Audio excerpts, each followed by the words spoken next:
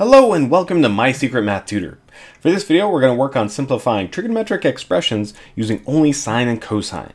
So the big idea behind this is that maybe we have a fairly complex looking trigonometric expression and we want to turn it into something that involves only sine and cosine so that we can better combine things and actually simplify it. In order for this process to work, you really do have to know a few identities in your back pocket so that you can begin the simplifying process. But really, you don't have to remember all of the identities, really only focus on the ones that involve sine and cosine, because those are the ones you'll end up using the most.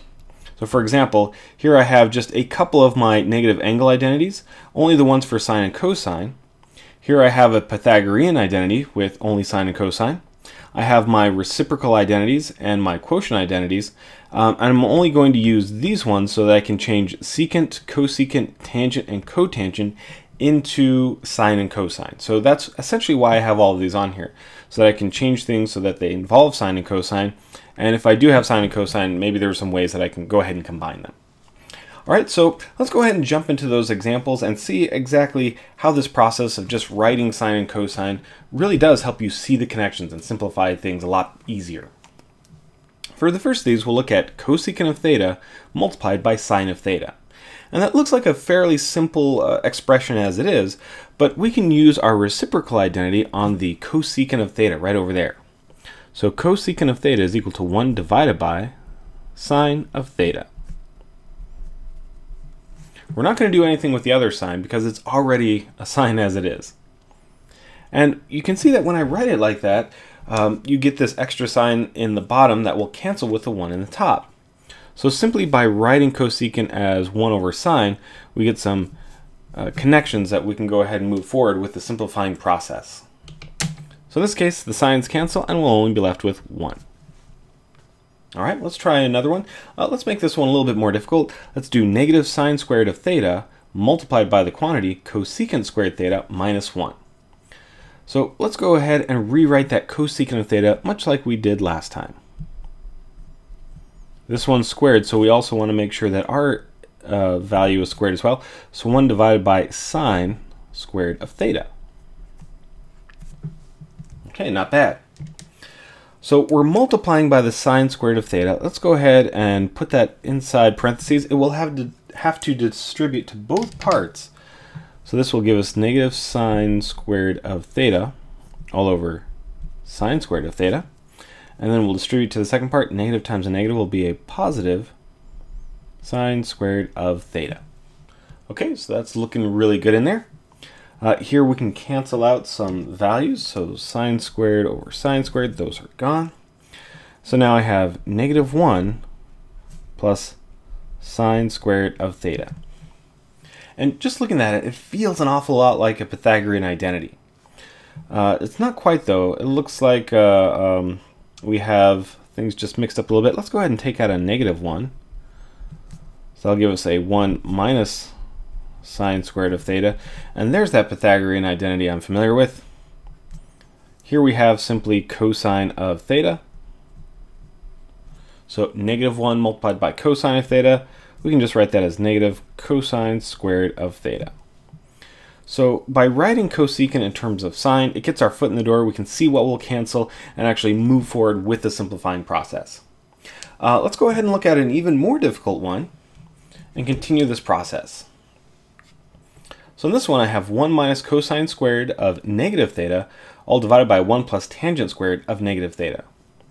So this is one of those good situations where maybe you've forgotten your negative angle identities for tangent. But no problem, if we write everything in terms of sine and cosine, those are the only two we'll really need to think of their negative angle identities. So I'm going to start off with this one. And I'm actually going to rewrite it so that I can clearly see where those squared terms are being applied. Because oftentimes when we have a trigonometric function that has those little 2's, those little squares on the function, it means that the entire function is being squared.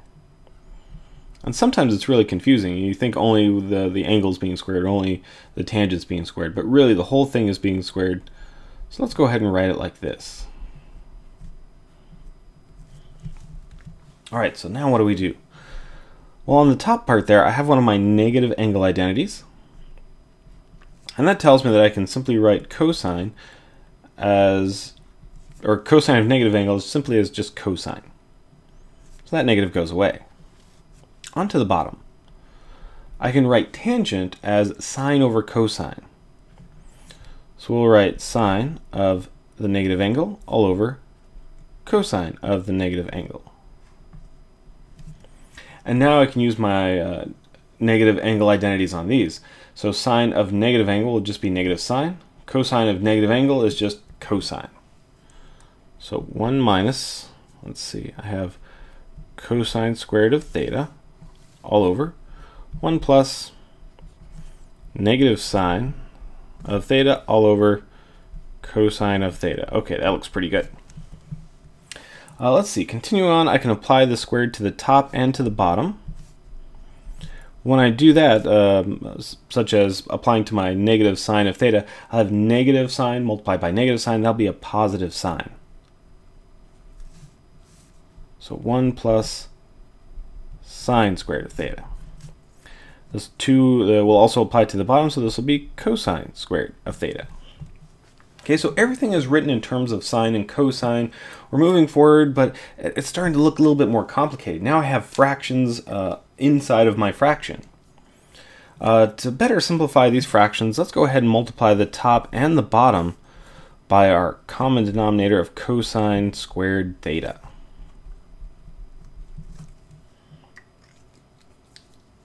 All right, let's see what that gives us. So up on the top, we have 1 minus cosine squared of theta multiplied by cosine squared of theta. For the bottom, this is going to distribute into both pieces here. So the cosine squared has to go to the 1, and it has to go to that sine squared over cosine squared. So it's going to go to the first guy, just be cosine squared. It's going to go to this one, and the cosine squareds will cancel each other out, leaving only sine squared. All right, now I think it's a good time to start working in some of those Pythagorean identities. And the first one I see is this 1 minus cosine squared. That's simply equal to sine squared. That makes the top look better. And the other Pythagorean identity I see is right there on the bottom, cosine squared plus sine squared. That's equal to 1. So when the dust clears and this is all settled down, I simply have sine squared of theta multiplied by cosine squared of theta. And that's nice and simplified. All right, one last example before we go so that you get a really good idea of how this process works. Let's go ahead and simplify this one. This one we have secant of theta plus cosecant of theta, all multiplied by cosine of theta minus sine of theta. So we'll start off with those reciprocal identities, writing everything in terms of just sine and cosine. So secant turns into 1 over cosine, cosecant turns into 1 over sine, and now we're moving forward. All right, from here, I still need to multiply, so let's go ahead and FOIL this out. We'll have our first terms multiply, so cosine of theta all over cosine of theta. My outside terms will need to multiply.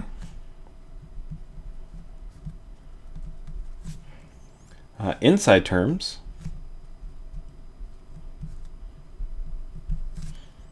And then my last term. So positive times a negative is a negative. Sine of theta over sine of theta. Okay, things are looking pretty good. We can simplify a few things here. So that'll be a 1. That'll also be a 1. Positive 1 minus 1, the 1s will actually cancel out. So I'll simply be left with negative sine of theta all over cosine of theta plus cosine of theta all over sine of theta. All right, now I think there's a good chance of just writing these in terms of their functions. So what I have here is negative tangent of theta plus cotangent of theta. And that's nice and simple as it is. All right. So hopefully you get the idea that if you can change things into sine and cosine, you can better see what might cancel out and what will better combine. Of course, knowing your identities for sine and cosine is a must for this process. Definitely comb over your identities and start memorizing any of them that involve sine and cosine. If you'd like to see some more videos, please visit MySecretMathTutor.com.